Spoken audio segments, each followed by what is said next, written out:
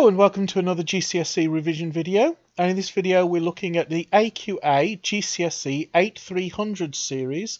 This is the second paper in the higher tier. It's the November 2017 past papers. It is a calculator paper, so we are allowed to use calculators. And we're picking up in question 9, which reads, work out the size of angle X. Okay, so we've got a right angle triangle. The angle is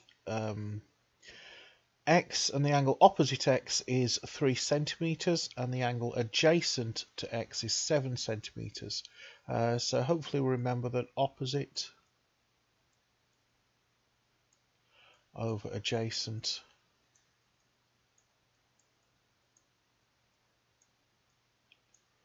is equal to tan X, or tan theta.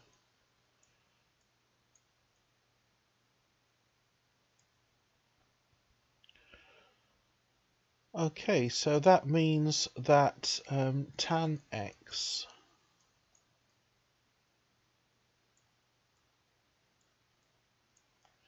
is equal to opposite, which is 3, divided by 7.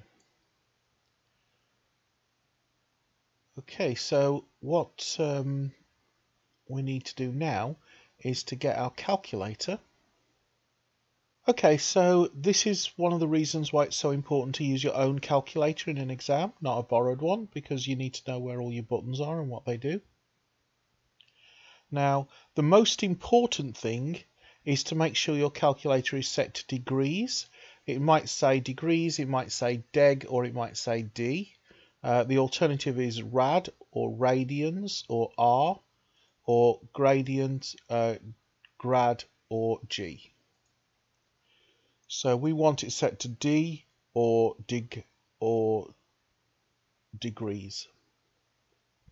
If you get that wrong, you will get the wrong answer. So we want to get our ratios at 3 over 7. So it's 3 divided by 7. And then you need to look for your tan to the -1 or arctan button. On my calculator, I need to press this up arrow, and then I get this tan raised to the power of -1, which is the inverse tan or arctan. And I get 23.2, shall I say? So say 23.2 degrees. Okay, I hope you found that helpful.